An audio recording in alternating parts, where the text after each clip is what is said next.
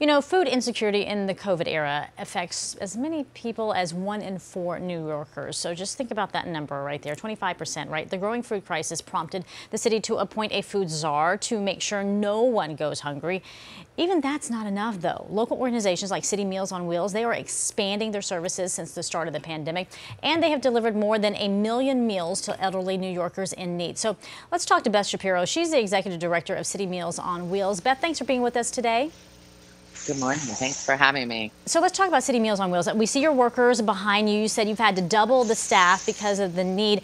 Tell us what they are packing and what they are providing and how big this need is. Sure. They are packing shelf-stable meals that can sit in the cupboard for a few days. They're doing boxes of those. We've seen a 26% increase in just the last few months. Last year, typical year, we delivered 2 million meals. We've done 26% of that in the fiscal year that just ended.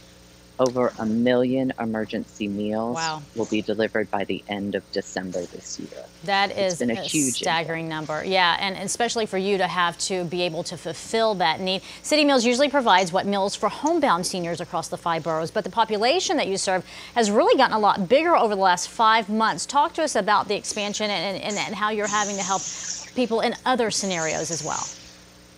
As you said, CityMeals typically delivers to about 18,000 homebound elderly New Yorkers. With the COVID pandemic, that number's increased to about 34,000 older New Yorkers. And these are people who would normally be going into senior centers for their meals, maybe breakfast, maybe lunch, who now, with centers closed, can't go in, and of course are the most vulnerable anyway, that really shouldn't be outside, shouldn't be going to their grocery stores, even if they could. Because they are the most vulnerable, are you taking extra precautions to make sure what you provide is safe for them to touch and handle and eat? Absolutely. We always will provide a nutritionally balanced meal. But on top of that, as you'll see, everyone's wearing masks and gloves behind me. And the same with the delivery. The delivery is critical, that it's always a meal and a visit, which of course becomes much more difficult now.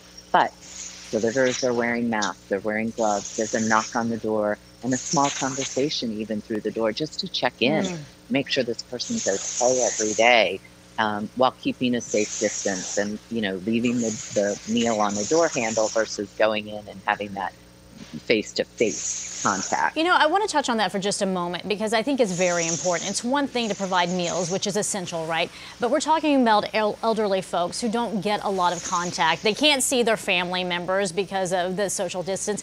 How important is it just to see that friendly face, to know that someone cares and wants to provide them a meal? It's really critical. We know that over 8% of our regular meal recipients have no one to talk to in a given day other than their meal deliverer. And with the pandemic, as you're saying, people who even had connectivity before don't have that. So it's really a check-in, a lifeline, a making sure they're okay and safe. And also just to say hello and exactly what you said, someone cares and we're bringing you this meal and looking out for you. It can make a huge difference indeed. Okay, so CityMeals launched this summer supper series. Tell us about that and how we can actually help you. Sure. We launched the summer supper series with our board co-president, Danielle Ballou, a couple of months ago. Like so many other nonprofits, we had to cancel all our spring and summer fundraising. So we went virtual.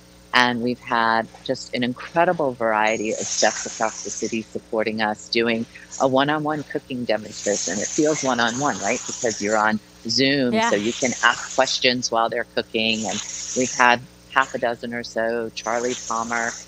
This weekend, we're headed to the South with Morgan's Barbecue in Brooklyn.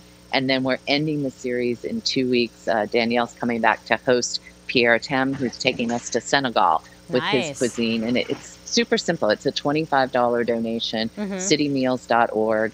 And these donations, like every other one since our founding, anything from the general public, 100% goes to meal delivery.